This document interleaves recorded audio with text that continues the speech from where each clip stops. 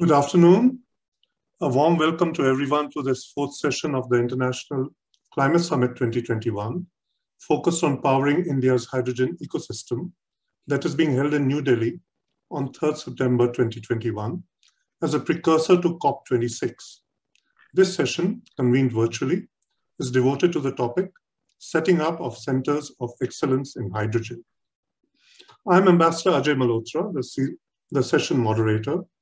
Retired from the Indian Foreign Service, I have long been associated with energy, environment, and linked development issues, even participating in the first UN conference on new and renewable sources of energy, convened in Nairobi in August 1981, over 4 decades ago.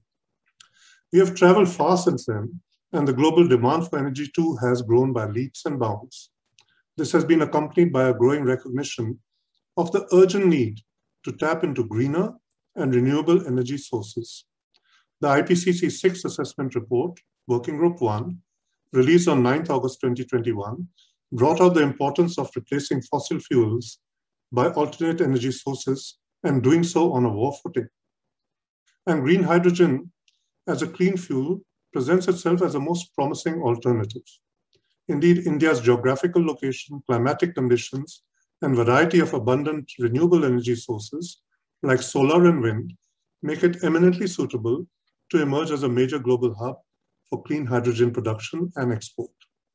I will highlight a few points to provide context to our session today.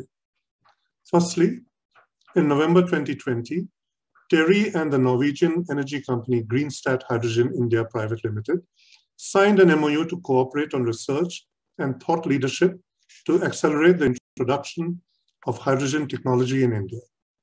One of that MOU's objectives is to establish a Norwegian Center of Excellence on hydrogen in India, and discussions on it are underway. The MOU also required both organizations to focus on hydrogen applications in city public transport and empowering river navigation. Second, as a precursor to the World Sustainable Development Summit 2021, TERI had launched on 16 December 2020 a report titled The Potential Role of Hydrogen in India, Harnessing the Hype. It pointed out that by 2030, the cost of green hydrogen from renewable energy will fall more than 50%, and it will start to compete with hydrogen from fossil fuels. Thirdly, on 19 February 2021, a statement of intent was signed between a major public sector unit, Indian Oil, and Greenstat Hydrogen India Private Limited to set up a center of excellence on hydrogen. Indeed, in July this year, Indian Oil also announced it will build India's first green hydrogen plant at its Malhotra refinery. And from the Indian private sector, the chairman of Reliance reaffirmed today morning at this summit that the company would aggressively implement major green hydrogen investments. Fourthly, in a very important visionary step, Honorable Prime Minister Narendra Modi launched on August 15 this year a national hydrogen mission, emphasizing that green hydrogen will play a crucial role in helping India mitigate climate change. He visualized India becoming a global hub for green hydrogen production and exports, and inspiring a clean energy transition the world over. Fifth, a fortnight ago, TERI launched with Prime Metals Technologies Austria and Siemens India a report on green steel through hydrogen direct reduction, which examines the hydrogen direct reduction process, outlines the potential of green hydrogen technologies, and discusses the stability of this technology and its appropriateness for India.